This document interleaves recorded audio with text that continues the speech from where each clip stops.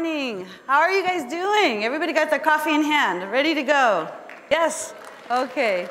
Today we're going to be looking at the general idea of the science and the art of teaching. But I'd like you to turn this around and think more about the art in the science of teaching. A lot of you already are very wonderful artists in this craft of ours, in the science of education. But what we want to try to do today is link that into the science. Where is the neuroscience perhaps behind some of this information? Before I start, I want to extend an invitation. I'd like you to write down my email address and this website in case you want the slides. You can take all the pictures you want, but if you want slides, go ahead and just write me. And also for follow-up. Hopefully this is a partnership. This is an alliance. We're all trying to do the same thing, reach this high-quality education. And sometimes along the way we have questions about different parts of our jobs or the way that we can apply certain types of methodologies. Or what I'd like to do is extend the invitation that if you are willing to take the time to write and explain things to me, I always write back. And if I don't have the answer, I won't lie to you. I'll tell you, here's some information. Can I point you in the right direction? So hopefully you'll take me up on that invitation. But I also want to use this as a teaching moment. Does anybody know why I'm asking you to write something right now? Why do human beings write? I'm going to give you a really big hint, a nice idea to start the morning off. There is no learning if you don't have well-functioning memory systems and well-functioning attention systems. Those are two vital pillars to all of learning. So now if I ask you, why are you writing? Why did I ask you to write something? Hopefully it gets you to pay attention, but mostly it's going to extend your memory. Our memories are very fragile, and so if you write nothing down, you probably don't pass it into long-term memory. Therefore, you're probably really not going to learn very much from the experiences you have. So please do write this down. I hope that that's something that's now intuitive to you. And I'm also going to ask you to keep those pencils out or those tablets out, because at the very end, I'm going to ask you to do a bit of a reflection. In order to sort of see, did this make a difference? I want to challenge you to see or think about, is there anything I'm going to say to you that would be new? Something you haven't heard before? Perhaps 3 things that you didn't know before. And then also 2 things that you're curious about now, that you want to know even further. You want to know a lot more about this. And that's what I hope you'll write me the email on, right? But perhaps the most important thing is, are you willing to do something differently based on the information that we talk about today? Would you actually change your practice as a teacher to do something slightly different based on the information we share, okay? So it's sort of a heads up. I'm going to be asking you this at the very end, so hopefully you'll be able to write these things down. In the course that I teach at Harvard University Extension School, it's called the Neuroscience of Learning. It's an introduction to mind, brain, health, and education. We do 3-2-1s after every single encounter. And it's a really powerful thing, because at the very end of the semester, we pull all of these things together and share them. And people realize, wow, I did learn a lot. And yes, I am so curious now about these aspects about the brain and learning. And these are things, these are promises to myself about how I'm going to better my practice. And so I just want you to know that this is one of those very powerful tools. I hope you guys can also incorporate that into your own courses as well. So I'm going to start by saying thank you so much for the opportunity to come back to Oahu. Some of you might have known. My dad grew up in Aiea, and so basically we came back here every single summer ever since I was really little. And so I thought I would be nostalgic and take the opportunity to show you a couple of pictures. It's also the chance for me to also sort of publicly call out my cousin, and publicly embarrass here, and also my auntie, public school teachers here on Oahu who are really exceptional. But the other thing I want to do with this picture is tell you a little bit about my dad, who is probably one of the best teachers I have ever known. And I get the chance to actually observe literally thousands of teachers around the world. So I wanted to tell you a little bit about him, because it's going to help us illustrate what we really mean about the art in the science of teaching. Before we start into my dad, the first thing we're going to talk about is values that have sort of transcended going into the science, understanding neuroscience, what's going on in the brain, really, and how it learns.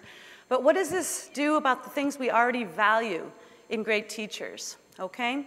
The second thing I'd like to do is to share 6 principles, just 6 small things that a large group of neuroscientists have agreed this is good information for teachers.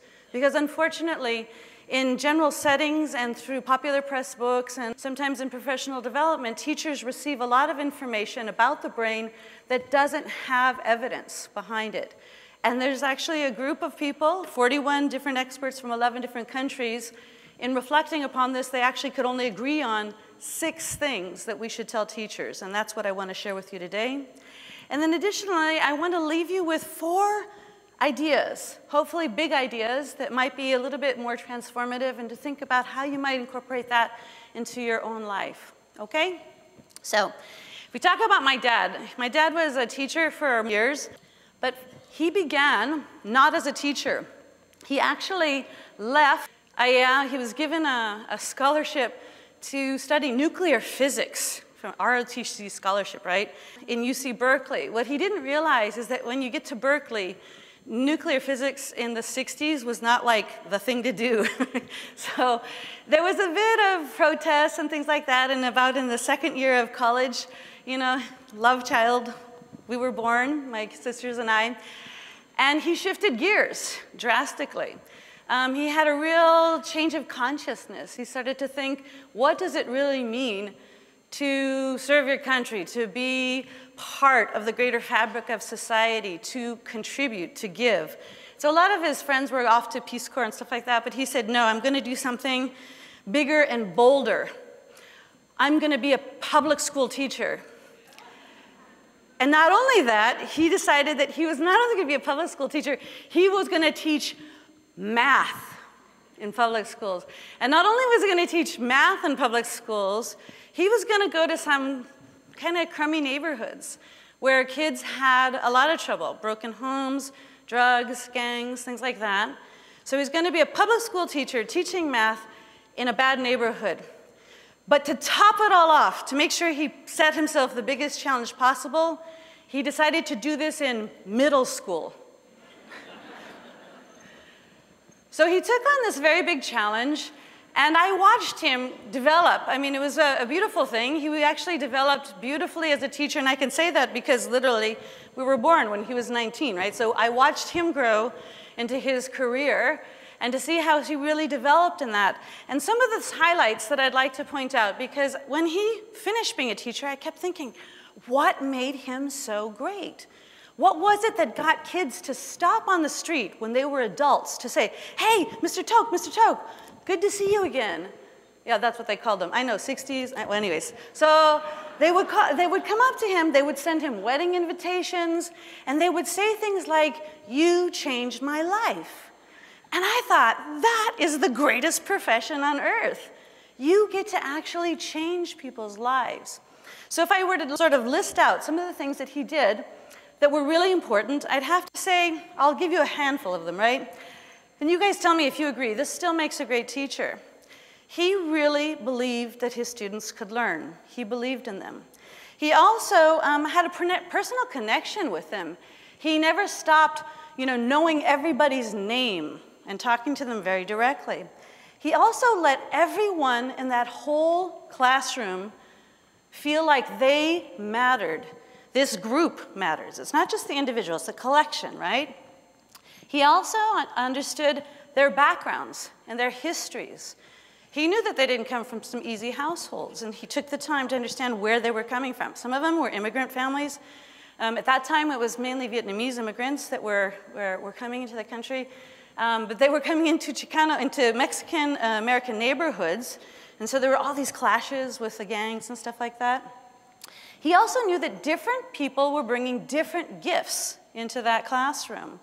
In addition to that, he also knew, he came to know, he didn't know this immediately, but he realized that they could not learn if they were highly emotionally stretched, if they felt anxious or depressed about anything. He knew that these strings or these really extremes of emotional feelings wouldn't allow them to learn. But he also knew some other things, that the kids who had to work 2 or 3 jobs after school to help their families, when they hadn't slept or eaten very well, they also couldn't learn, right? But he has his finger on the pulse there. He also knew that different kids needed different interventions at different times or stages of their growth, which means he didn't just say, oh, we're all going to do problem-based learning, or we're all going to do this kind of motivational activity. He realized different kids reacted to different things at different stages of their own development. But probably the biggest thing is that he knew that he had this power in the classroom. He could get these kids come in and all spaced out and all over the place, but he had this way of capturing them and getting them to focus, right? So if I look at all of these characteristics, I thought, this is really fascinating, because when I began to look into more about what is going on in the brain, it all sort of fit really cleanly. So one of the things I want to share with you is if we talk about the art in the science of learning, if we go now, I was talking, the title is The Science and the Art, but I want to look at from the artistic part going to the science. Is there a connection here? So when I say, you know, he really believed in his students, well, today you might hear bantered about this idea of a growth mindset. He believed that they would be able, that learning was fluid, that they were going to be able to learn. And when we talk about this now in terms of the brain, we talk about neuroplasticity. Your brain can and does learn throughout the lifespan. So he basically intuitively knew something that we now are calling one thing, but we can actually prove and have evidence at another plane about looking at the brain. When I say that he also had this personal connection with the students. Many of you have heard in some of the presentations about Hattie's work and the effect size. Well, one of these stronger effect size is basically student-teacher relationships, right? But this is actually manifested as understanding that learning is completely social as well as cognitive. You just don't have those things isolated from one another. When I say that this fellow transmitted to everybody in the room, you matter. You are an important part of this learning community. He was being very inclusive. For the kids that had all kinds of different difficulties, he was being very inclusive in what he did. He was also, I told you he's a math teacher, this is the best formula he ever taught. 1 + 1 is 3. You have a good idea, and I have a good idea. But the minute we exchange those ideas, we're going to have something even more powerful than any one of us could have come up with by ourselves. And he let the group know that. And he also took advantage of what we now call theory of mind. The way people begin to know who they are is by knowing the other. The more I know you, the better I understand myself. So these things are maybe common terms you've heard of now, but this is actually manifested in this general concept of understanding that all brains are unique, but in addition to that, a great appreciation for human variance. Different people are going to be bringing different things to the table, and that's really important because each of those different kinds of pieces is going to help us create that bigger vision of what it is in our learning dynamics of the classroom. When we talk about the idea that he valued the histories and the background of those kids, he didn't lament that they're not all the same. Oh, you know, this kid is coming from this background, this other background. Some other kids, this kid has lost 2 years of school already. This other one still doesn't speak enough English to be in his class, but he's got to now learn higher math or whatever it is. He understood their backgrounds. And this is when we talk about understanding the kids well enough to be able to teach an authentic learning context. He was able to create math problems that fit their reality. That's authentic learning. But this also means, from a neuroscientific perspective, that we understand and appreciate that all new learning passes through a filter of prior experience. There's nothing that you will learn that's new that your brain doesn't first say, well, it's a lot of energy to learn. Let me first figure out, do I already know something about this? And all of you who are great teachers, you all really realize that if a person is learning something totally new, the best way, if they can't really grasp or relate it to something that's prior experience, you use an analogy. Analogy, something that's an analogous situation, something that parallels the new concept. That's the #1 best way of helping a brain learn that doesn't have any idea about what you're talking about, especially related to math. So he understood that. He also understood that different kids needed different things. This is now called differentiation in our schools, right? But this also goes to this idea of grit, of helping kids understand and realize it's not just your starting point, man. Stick with it, perseverance. You're going to be able to get to it. It's just that right now, it's easy for this guy because he's had a lot of prior experience with this, but you're going to be able to do this. Hang in there, right? So this is understanding that different people have different types of potentials because of what you're born with. But how many of you have heard of this concept of nature versus nurture? Nature versus nurture? We don't say that anymore. We now say that you are who you are because of the genes you inherited. That's nature, right? You have this genetic potential, right? But only a fraction of that is actually potentiated by your environment, okay? So you are nature via nurture. But here's a very big finding that's coming out of resiliency studies. There are some kids who are born with like not too great genetic makeup and also in a really bad zip code, and they still make it. So in resiliency studies, the big idea was to try to figure out what is playing there. It's not nature, it's not nurture, what's going on?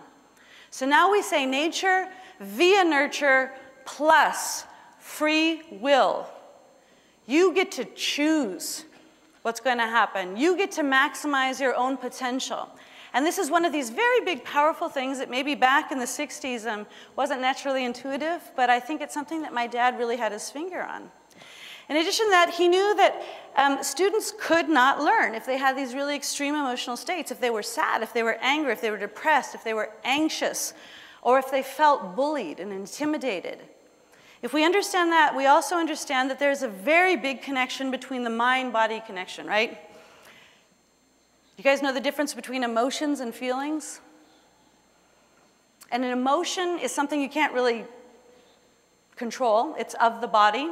It's a hormone, a neurotransmitter, a chemical that will release, that will make your body have that tight knot in your stomach, or your fist feels like punching somebody out or whatever. Whereas the feeling is of the mind. You get to choose how you react to the emotional state, right? So understanding this balance between mind and body was important, but he also had his finger on the button there of understanding social emotional learning. And this gets to a very big point that we now understand in neuroscience, is that cognition and emotion are inextricably linked. There is no learning without emotion. So if we know all of these things now that we can actually measure that and show that. But the very powerful thing is if you can help teachers understand what is that exact kind of trigger that makes that kid feel that way or have that emotion, how can you now help him feel in a different way? And he also knew that he could not, the kids could not concentrate if they were distracted with something, or if they had not slept or eaten well. So also of the mind and of the body. And this leads to a very interesting idea, which I hope is filtered to your schools. We think we have an epidemic of ADHD in our society. What I think is we have a real big problem with sleep hygiene. When you look at a kid and you diagnose and you say, what are the symptoms of ADHD? And then you look at the symptoms of not sleeping enough, identical. So we quickly diagnose and say, this kid has an attention problem. Well, he can't pay attention because he hasn't slept well, right? So this gets us to sort of rethink the way we diagnose things. And the big idea is to begin with the physical. Has the kid eaten well? Has he slept well? #1. Then from there, if you could say, yeah, he has. Okay, now let's go to the psychological. Are his parents fighting incessantly at home and he's totally distracted because they're about to get divorced? Is it psychological? Then, if none of that's in play, then think about the neurophysiological. Could it be he has a chemical imbalance that's actually causing him to have some kind of an attention problem? But you don't start with drugging that kid. You start off scaling it up. This is a different way to think about how we diagnose things.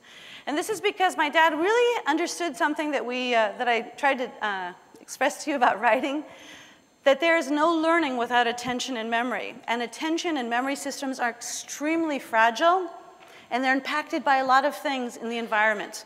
How well we sleep, how well we eat, our emotional states, all of that influences whether or not we're able to learn or not, okay?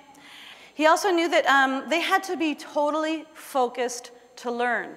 Learning math problems, especially out of context, how does the quadratic formula fit into my life in the barrio, was really hard for a lot of kids, right? So he understood very clearly about concepts of mindfulness, of being centered and focused and being able to use attention systems to their best. But this also is now being measured through something called the default mode network, or the default mode mechanism. We can actually see in the brain what happens when it's slightly quieted and it's focused. So we can now measure some of the things that were intuitively part of the way people teach. And he also knew that different tools were helping different kids at different moments, was what we talk about as far as differentiation is concerned. But he also understood the cycle. Learning is not A to B, and it happens really quickly. Okay? It's almost like taking a step up a spiraling staircase where you do 2 steps forward and 1 step back, and 2 steps forward and 1 step back. Because there's something happening in your brain. It's called synaptic pruning, where you're actually refining neural pathways as you go forward with the information. So this means that appreciating the general cycle of learning. It's not just that a kid, oh, but he knew how to do this yesterday, what's wrong with him today? The truth of the matter, that's totally normal. A consolidation of the information as you go along, reconfirm it, use it in a new context, solidify it, prune it. Now I have this refined neural pathway. It makes it quicker to be able to react, right? So we know that there are constant changes in the brain. How many of you have ever taught a little kid how to read, or an adult? Have you ever taught anybody to read? A room full of 2,000 educators, and nobody has taught anybody to read. That's what's going on in Hawaii? Oh, no, okay. Okay, we got a couple of you there. You weren't a parent? Yeah, okay, okay, so have you ever noticed that when you teach somebody to read, right?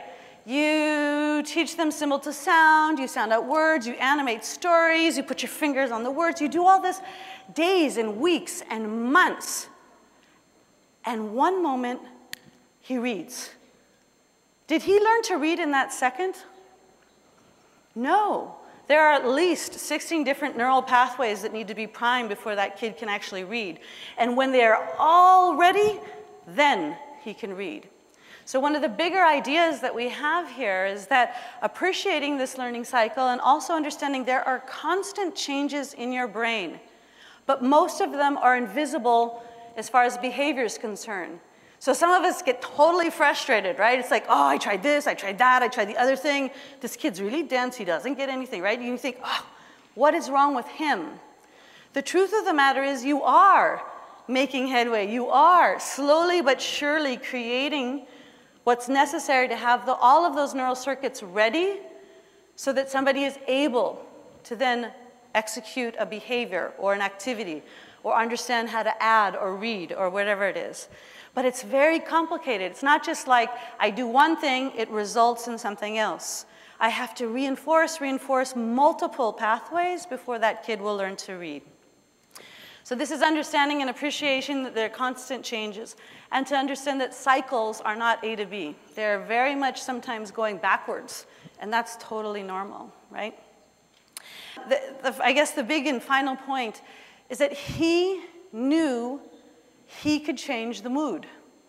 He knew that he could have kids that came in sad or angry or ready to beat each other up, and then he could have them in the same room and he could make them work together. He knew, I'm going to ask you guys a quick question. Do you think that you smile because you're happy, or are you happy because you smile? Yes. Both things. So interesting. We know that even like blind babies will smile, so it's an innate thing. When you feel pleasure, you'll smile. But your brain is now so connected to the idea when this combination of muscles is happening, that means I'm happy.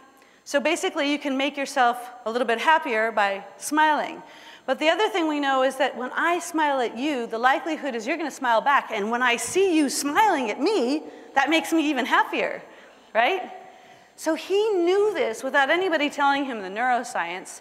He knew that his mood was contagious.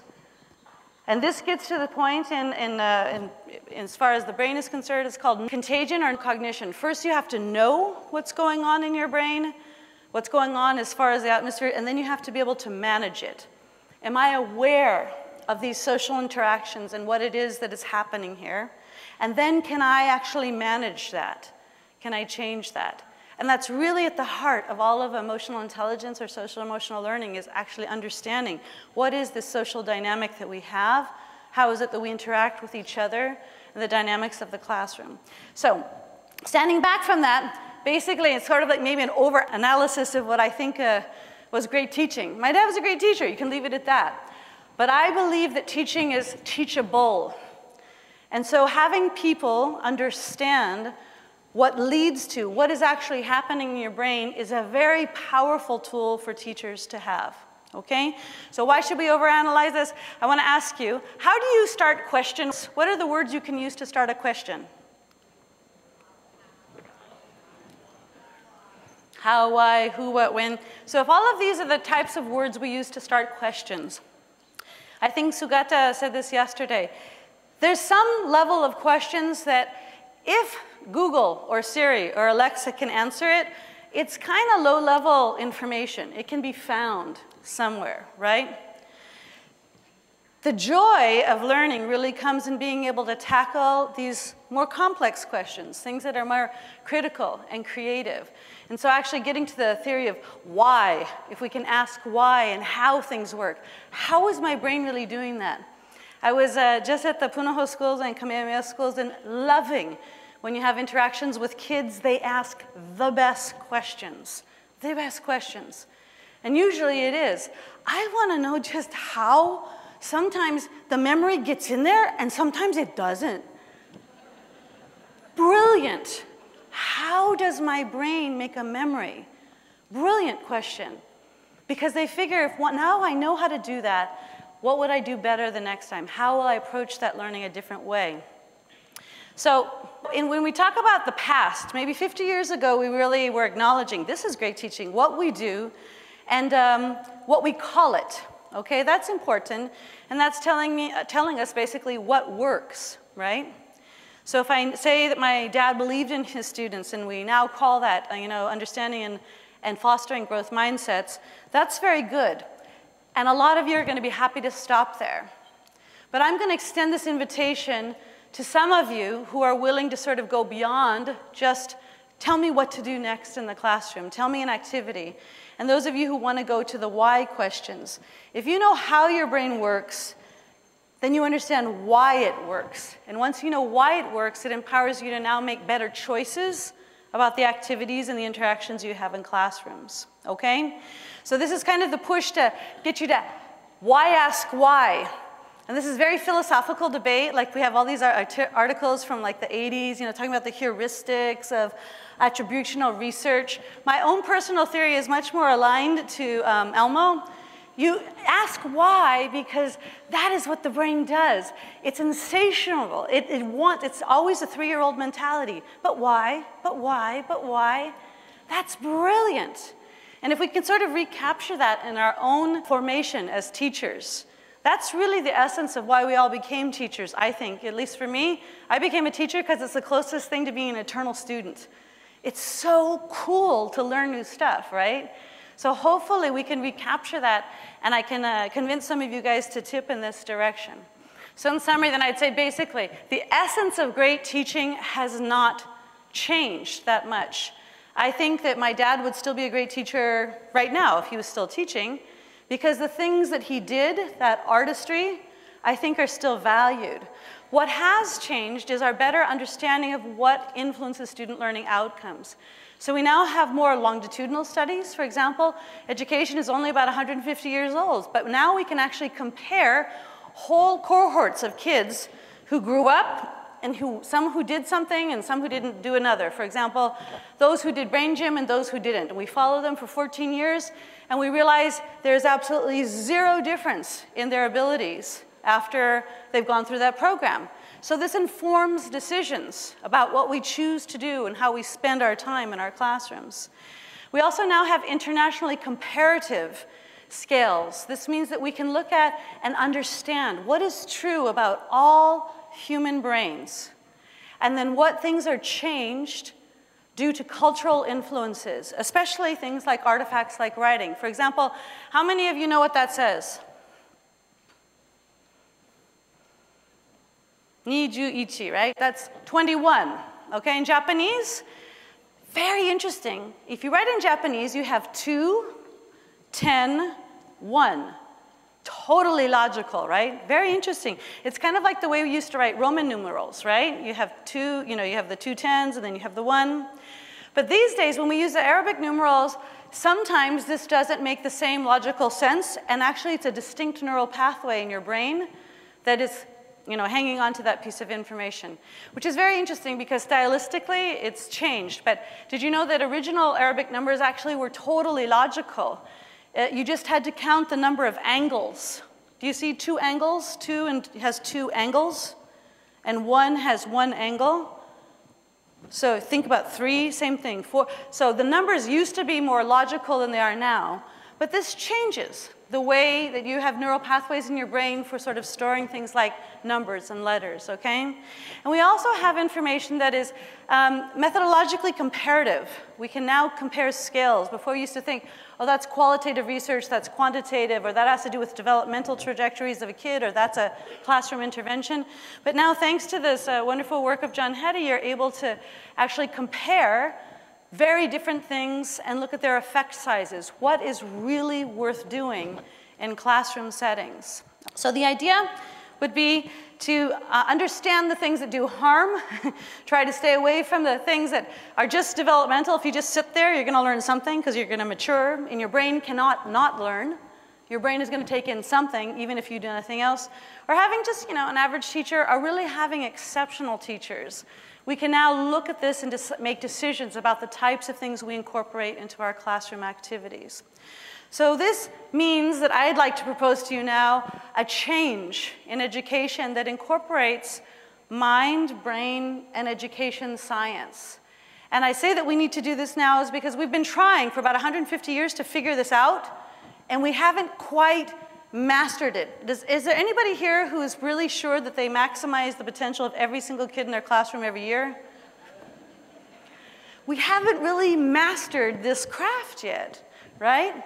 And so my suggestion is that we actually have to embrace a slightly more complex way and a more comprehensive way of understanding the brain and how it learns, and that is offered by mind, brain, and education science. The brain is the most complex organism in the universe, and it's your organ of work. We have to know a little bit more about it. Answers to education cannot be simplistic, which is why I wrote a book. It's on neuromyths. It's really a fun book. It actually talks about, well, why do we think people use 10% of their brain? Or why would you think that there are different types of abilities in the right and left hemisphere? And why would you think that boys and girls are different? Well, it has a good history. We understand why we used to think like that. But now we have some new information. Now, how should we think about that? So this tells us that we have to learn a little bit more about the brain as teachers and teacher education. So that's sort of my pitch to you, is that we've evolved a bit in our understanding, and it will make us better practitioners. So silently read this, soak it up, take a bunch of pictures, make it your screensaver. Leslie Hart recommended in the early 80s that if you are going to pretend to design an educational experience, help another learn, it is almost like saying, go ahead, can you please sew me a glove? And if you don't understand how hands are made or structured, it'd be impossible to make that glove. He suggested back then that teachers who pretend to design educational experiences without a better understanding of the brain are going to be handicapped. You might sort of by descriptive idea get some kind of an idea, make some kind of a glove. Or you might create some kind of a lesson that hits some kids sometimes, but you're not going to be able to maximize the potential of all those kids in your room without a better understanding of the brain. Okay, so bottom line, unfortunately, after looking at worldwide studies from 2009 all the way until the present around the world, unfortunately, most teachers do not know a whole lot about the brain. In fact, most teachers have never had an official course, for example, about the brain and learning. And that's very unfortunate because most of them would actually say they want to have a course on this. So back in 2017, the OECD countries, I was lucky enough to be on this panel, that was making recommendations to all these governments, including the United States, that said, teacher education has to include more information about how the brain works. And that's sort of the change that's happening right now. So if we look at this from this other perspective, people usually buy into this. Most teachers, if you ask them, and this is a recent survey that was done of about, I think it was 10,000 teachers. It was done online, and they asked, do you want to know more about the brain? And most teachers say, oh yeah, I do, I do. But they don't know what to believe, and they don't know what should be taught. So we decide, okay, yes, teachers should know more about the brain, but what should they actually learn? What is the information that would be good to start to share with them? And by the way, just parenthetically, if you see things that are brain-based learning and all the rest of it, and it sounds a little bit too easy, there's a really high probability it is not founded in evidence, nor will it work. Unfortunately. So I'll talk a little bit more about the study that we did. But if we created what was called a Delphi panel, which is a panel of experts, right, in a field. So we asked a lot of educational neuroscientists, we asked people in cognitive psychology, educational experts. We asked them to review information. And the reason we used a Delphi panel is because it's not just my idea, it's not just your idea, it's not one author's vision. It was basically saying, here's a bunch of really smart people who know a lot about this topic. Let's see if they have consensus about what we should tell teachers, okay? And that's why we use a Delphi panel, because it seeks consensus. And we compared information from a Delphi that was done 10 years ago to one that was done now to see what they believed. What we wanted to ask them is there anything that is really true about all brains and human learning that we should tell teachers? And then are there things that are also true, tenets, but that might have a huge range of human variation? For example, do you guys think that motivation is important for learning? Yeah, but what motivates you does not motivate him. So saying, oh, let's do a motivational activity, it's like, for who? For who? Because different people are motivated by different things. So we know this is very important in learning. Motivation is very important. But what motivates one person might not motivate another. There's a huge range of human variance, right? So there's some things that are true for everybody all the time in all contexts. And there's some things that are true but have a huge range of human variance. So those are principles and tenets. In addition to that, then, we also asked them a bunch of other questions, but we're not going to have time to go into that right now. But if you want, on the website, there's a video summary of all of the findings that are there, and also the 600-page report if you want some light reading over the weekend. Okay? So what are the things that came out of that? We sent 109 invitations to all continents, and 41 people responded and participated from 11 different countries. And they were some really tough cookies. Like think of the greatest names you've ever thought of. The experts on childhood development, the experts, Jack Shonkoff at the Harvard Center for the Developing Child, Mary Helen Mordino-Yang, people who are great on emotions. We got all of these really tough cookies to get together to see if there was anything they agreed on. And we looked at all of the things that teachers were exposed to in teacher literature and professional development things. Basically, that children had to drink a lot of water, right, or their brains will shrink. Or that mental capacity is hereditary and it can't be changed by experience. Or that children have attention spans equal to their age +1. Interesting. Or that listening to classical music would increase their reasoning ability, or that people use 10% of their brains, or that brain development hasn't finished by the time somebody's in puberty, or when we sleep the brain shuts down, or that some people are right-brained or left-brained. We asked them this, we asked them more than 100 different things. And they couldn't just say, I agree or disagree. They actually had to provide evidence. So they say, well, here's my evidence. We do not use 10% of our brain. That's just due to poor brain imaging back in the 90s. Here's my evidence, looking at neural networks. You're using so much more than 10% of the brain. Here's my paper, my research. And we created these nice folders of all of this evidence. And then we sent it back to the whole group. Well, 98% of you believe that neuroplasticity exists, and here's the evidence. Do you agree on how it's worded and how we should share it with teachers? And so we went back and forth to get consensus, right? Unfortunately, what we found out of those 100 different things is that there were more myths being floated in teacher education than there were truths. And there was a lot of stuff because, unfortunately, a lot of people believe in myths because it makes it easy. We like to be told, you know, just paint your room a light green. We have evidence, prisons, when they're painted light green, there's less fighting, therefore paint your classroom that way. It's like, no. If it sounds too easy or too good to be true, it usually is not true, okay? So coming through with that, we have now some published reports in case you're interested in having a look at that sort of summarizes this. But understanding the myths is a really big part of teacher education, getting away from those myths and then hanging on to those few good things. So over the past 10 years, teacher education has evolved a bit. What's fascinating is that the science has only been confirmed. 10 years ago, we thought that there were only 5 things we should tell teachers. Now there's 6, which is very interesting. But 10 years ago, we only had like 29 myths, but now we have more than 70 myths. This means like a little knowledge is a dangerous thing, right? People know a teeny bit and they start to run with stuff and they make stuff up, right? So this leads to a kind of a pathway. How should teachers be formed in the future? Number 1, we got to get rid of the myths. We have to get rid of this right and left brain discussion. And then we can teach the few good things that are true, these handful of things that are true about the human brain. Then we can get into the subtleties. This is also true. Motivation, for example, sleep. All these things are important for learning, but guess what? There's a huge range of human variance, so I can't dictate exactly how to do it, right? Then we must take into consideration the cultural contexts in which this is occurring because of those things like the cultural artifacts I was mentioning to you that do slightly change things a little bit, right? And after we've done all that, then we can talk about, okay, this is a great activity for your class or something like that. But we shouldn't jump to say, what should I do? I want to do brain-based stuff. Tell me what to do. Again, a little bit of knowledge is a dangerous thing. We're going to talk about some of those myths in just a second.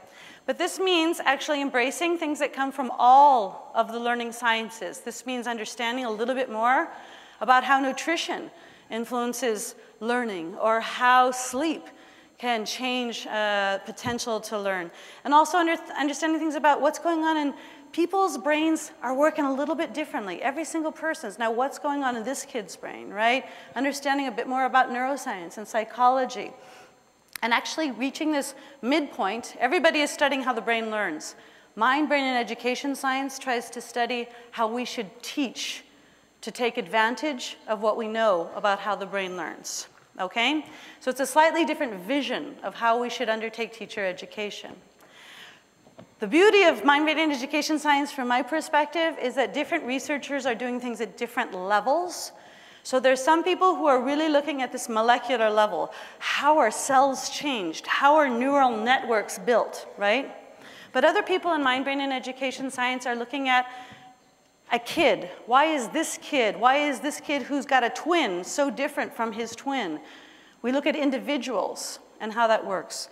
But mind, brain, and education science is very complex, and it takes on actually things like the classroom, which are lots of groups of people, individuals with billions of neurons and all kinds of firings, and tries to understand the dynamic of that space. For example, the Brain and Behavior Institute in Queensland in Australia is now doing this amazing study looking at a real lab situation. So they create a lab school where they observe these kids, and they come for 6 to 7 weeks to do things like study science, 7th grade science, with their real teacher. But they're wired up. They have something on like a Fitbit that measures their blood pressure, heart rate. They're microphoned up so that they can hear all the conversations. And every once in a while, they'll lick a little piece of paper, and so you can get a measure of cortisol to see what level of stress they might be experiencing based on what's happening. And this huge analysis is helping us understand the messiness of a classroom and how one kid can tip all these others into doing something wrong or whatever. How does this dynamic work? And that's all part of mind, brain, and education science as well. But then there's this additional field that looks at global comparisons, and it's called cultural neuroscience. We're looking at seeing how different groups of people, whole societies, might differ from others in the way their brains are actually taking on information. So mind, brain, and education science is beautiful and broad. It's got a lot of different angles to it, but this would be part of the start here.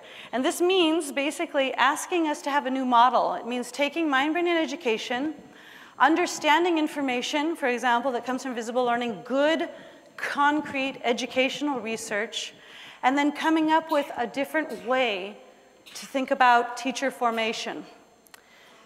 A teacher is a teacher is a teacher. Unlike every other profession on the earth that sort of has a hierarchy, you can be somebody who's a newbie, like you just got out of teacher college and you're called a teacher.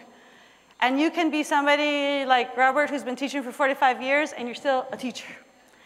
What do they do in England now, which is very interesting? They have a 5-tiered approach. They say, look, you're newly qualified, that's interesting, but then we want you to become more proficient.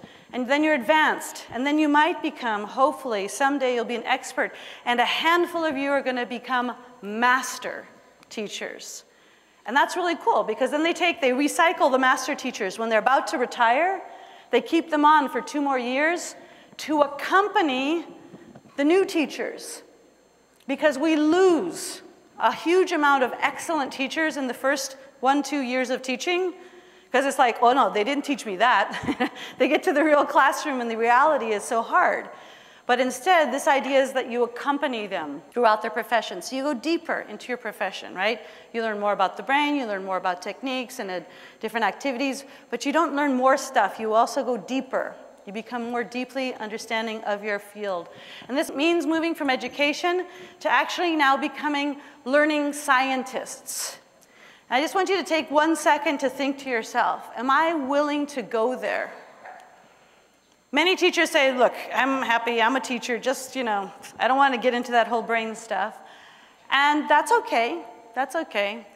But I just like to put out the plea. At this stage of the game, we really need at least a handful of brave people who are saying, I am willing to become a learning scientist because I understand that education alone has not been able to answer all of the questions I have about how to tackle all of the kids in my class and help them learn to their best potential. It's moving on. It's a different vision of how we think of education. And this means in teacher education programs, there's a new kind of a curriculum. Teachers will learn a bit more about things related to neuroscience and psychology, not just how to do a lesson plan, but actually how do people become motivated? And what is consciousness? How do memories get solidified in your brain? You say, oh, I did this perfect activity. How come they just didn't remember it? How does that happen in the brain? When and how are attention spans, called upon? All of those different things have to now become part of new teacher education. And there are groups doing this. If you haven't heard of the Deans for Impact, it's a powerful group. It's teacher colleges a consortium of teacher colleges that have decided to embrace more information about the brain for their teachers. They realize this is a necessity. So going back to this, looking at neuromyths, looking at principles and tenets, I just want to mention a handful of each of these things so that we can be a little bit clear. Using the OECD criteria of things that have good evidence, some things that are probably so, but mixed evidence, some things that are intelligent speculation, and things that are just myths, we come to the conclusion that everything you see on the screen right here is a myth. And these things are myths because back in the day, maybe in the 80s, early 90s, when we only had these little cartoon drawings of things, it was a good approximation of what we thought we knew. And it sells books. There's a fellow I've presented in similar conferences, very interesting. His books sell like hotcakes because he suggests you do things like sit in circles and pass around a candle because boys need contact with flame or fire before they are focused. Okay, cool. But guess what? I bet every kid in that room is really like cool, you know? So I don't think it's the flame thing. But anyways, people promote all kinds of very interesting things, okay? Everything here is a myth. And if you want the research on every single one of these, we have volumes discrediting things that are up there. Because we begin to know slightly more about the brain. We know that the brain is also you don't have a learning style, guys. Everybody is visual, auditory, and kinesthetic. But if you tell a kid when he's 10 years old, oh yeah, and you are totally an auditory learner. And I'm visual, that's why you didn't learn very well. It does harm to that kid. But if you tell him he's an auditory learner, actually he will spend the rest of his life looking for auditory cues. And he will actually become better at that because he's sort of narrowed in on that modality. But if you give your brain the chance, it really wants to learn through all of the modalities. It's always trying to get all the information it possibly can. So there's no such thing as learning styles. You cannot multitask. Ta-da! All of you who think that you are now correcting homework and listening to me, you are not. Your brain can only do one heavy cognitive load thing at a time, okay? If something is habituated, like chopping the vegetables and talking to your sister on the telephone, you can look like you're doing multiple things because it's low energy on your brain. It's a habituated task, right? But if even one single high cognitive task occurs, like your kid runs in with a bloody finger, or your sister starts to tell you something really traumatic on the telephone, you have to stop everything because your brain pays attention to one heavy cognitive load task at a time, okay? Multiple myths that occur, okay? So multitasking does not exist. And the reason we want to get rid of them is basically neuromyths simply do harm. When you tell a girl she doesn't have the right kind of a head for science or logical or mathematical things, you do harm, okay? When you tell a kid, you know, you only use 10% of the brain and, oh, you're full. Oh well. That does harm, okay? So we want to get away from this because of the reason they do harm. And now we have this more complex understanding. You can measure the brain, how it works electrically or chemically or by oxygenation or different types of increases in white matter tract. All of these different things are ways that we can measure the brain. And this kind of beautiful complexity, even if you're not attracted to brain scans, makes you appreciate just one thing. I want you to hopefully write this down.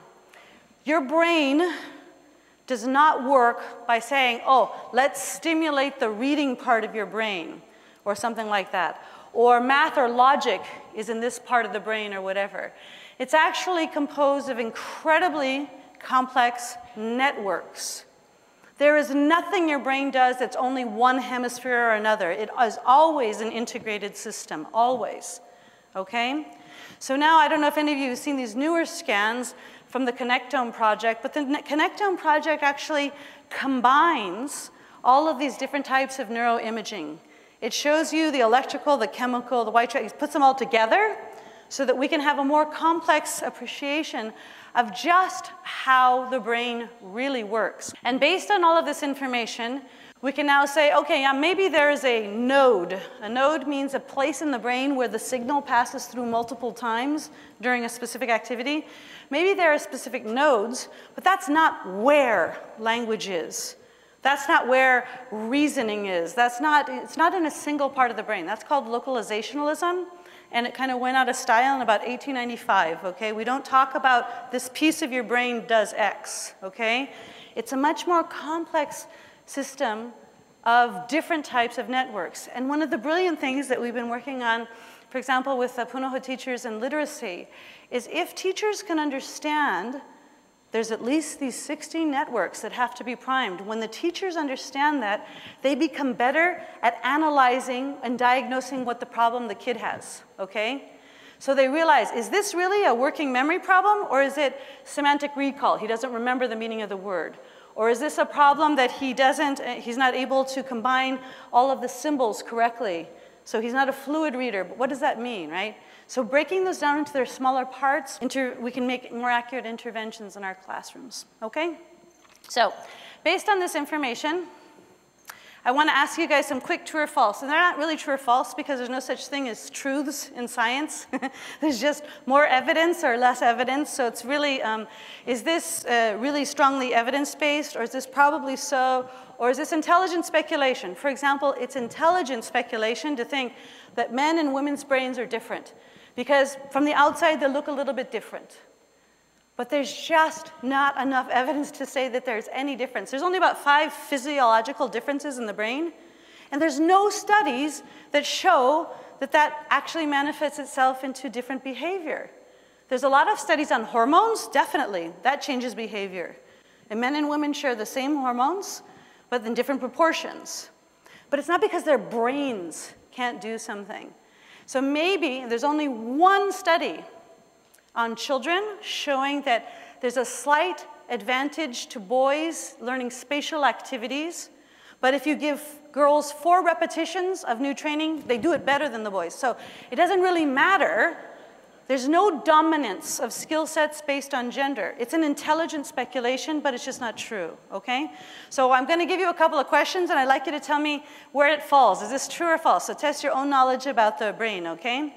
Human brains are as unique as human faces. First of all, what does that mean? Ask the person at the table next to you if you think you agree on an answer to that. Human brains are as unique as human faces.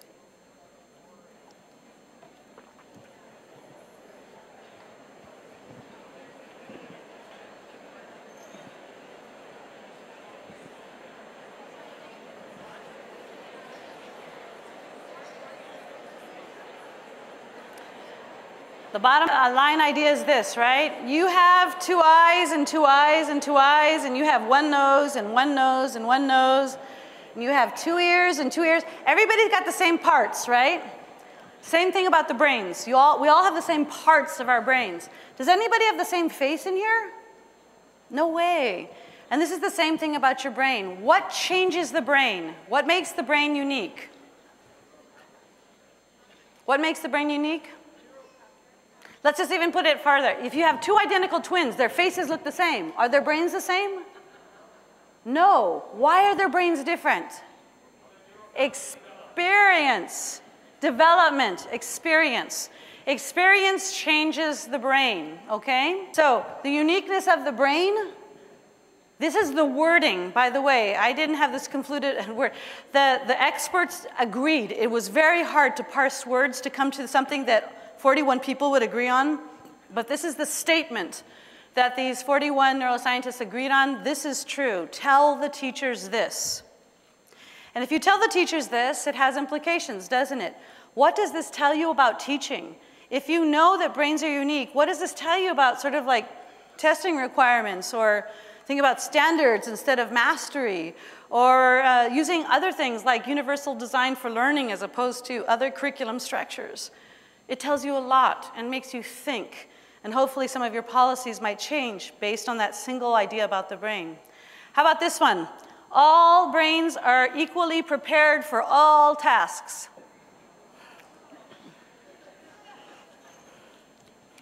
No, this goes to the point based on the different potentials, right? Thanks to the good genes you got from your parents, thanks to the wonderful environment you grew up in, some of those genes are potentiated.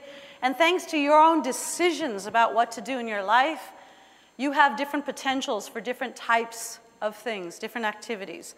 Now, if you know that's true, what does that tell you about teaching? What does that tell you about differentiation or inclusion learning? Or does that tell you anything about, how we send homework? Do all kids need the same thing? One of the easiest low-hanging fruits that we can do in schools is differentiate homework. How many times does a brain need to see something before it knows it? If you dare to answer this, it means you've listened to a neuromyth. The answer should always be, in education, whenever somebody asks you a question about the brain, what should it be? It depends. This is my friends over here from Punahou who know. Okay, it depends. It depends on prior experience. If this kid has a really strong foundation in addition, I can probably teach him to do subtraction in 10 steps. You know, he sees a new thing, he sees the difference between subtraction and addition, he has past knowledge, he can do it fast. But if this kid is weak in addition, I'm trying to teach him subtraction, it might take him 10, 20, 30, 40, 50 reviews of the same concept, right? Differentiating homework for those kids is probably one of the lowest hanging fruits that we have to be able to attend to different potentials. How about this one? Past information influences how you know something new. Absolutely. Your brain is so smart.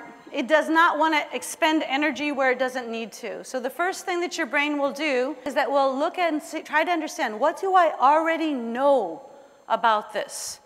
Before it tries to learn something new, it first passes through the filter of prior experience.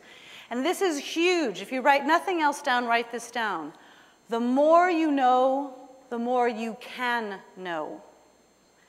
Because things pass through the filter of prior experience, the more experiences you have potentiate different types of connections, which means at some point you could connect things to other things that you might not have connected before.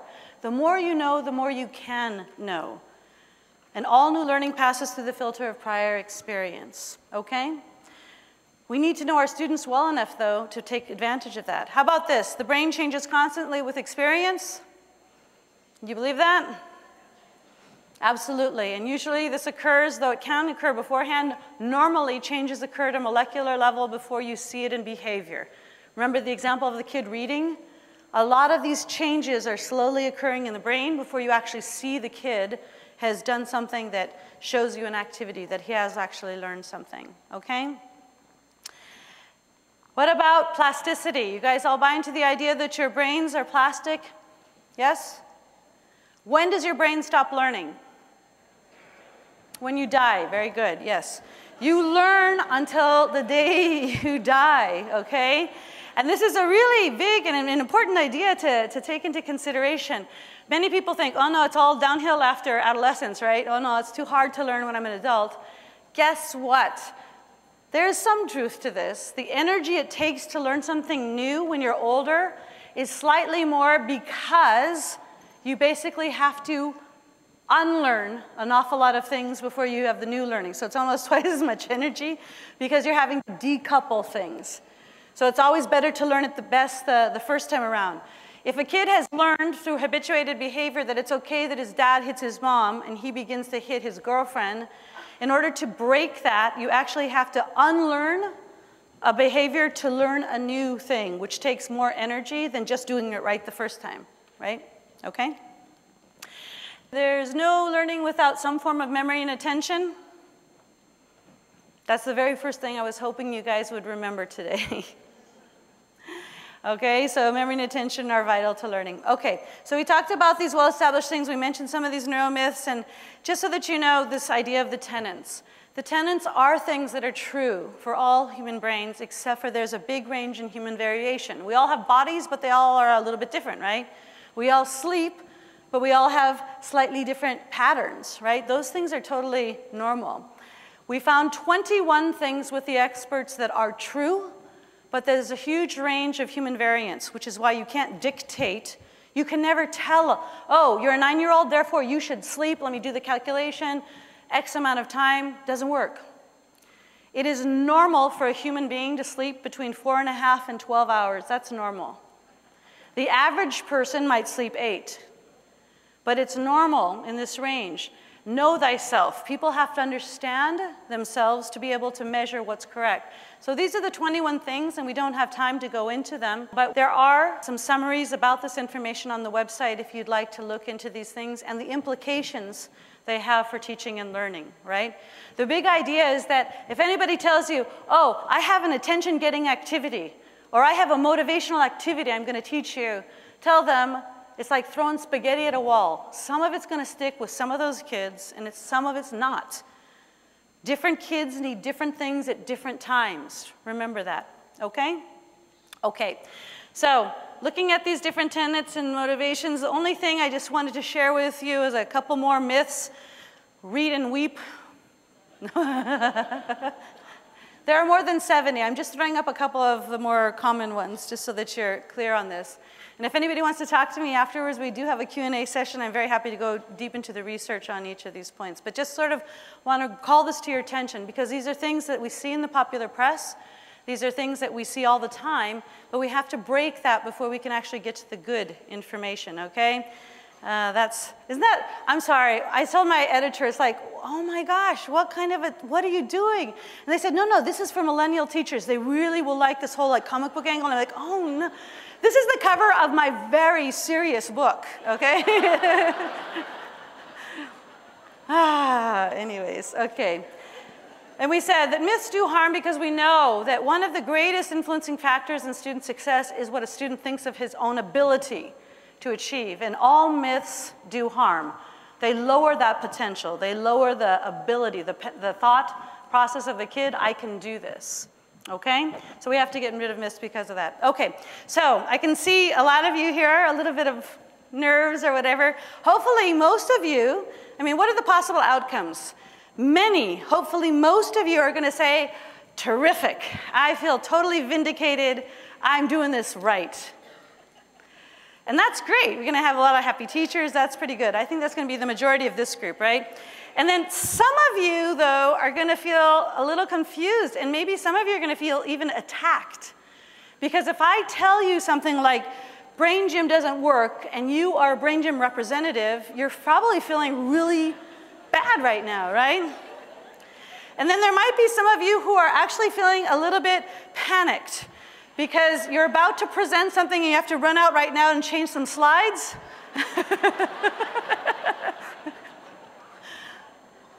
I presume this is going to happen, but what I really hope happens, and I was always taught, instead of saying the word but, you should always say and it doesn't really change the meaning. It's much more positive. Is that true? I don't know. And I hope that everybody leaves. 100% of us are going to leave with this kind of tickle about feeling, oh, this is cool, but I don't really get it. And that's a healthy confusion, right? And that it leads to intellectual curiosity, and that hopefully that intellectual curiosity will lead to better knowledge. But the whole idea is this: it doesn't stop at knowledge. There's a big saying in Latin, right? To know is not enough, right?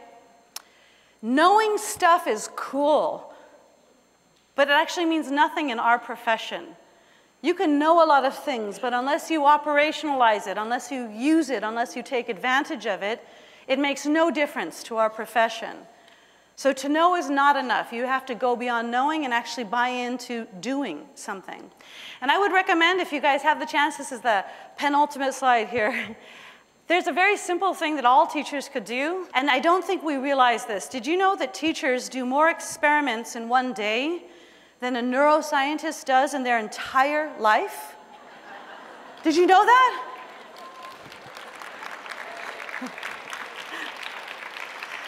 This is the most important profession in society.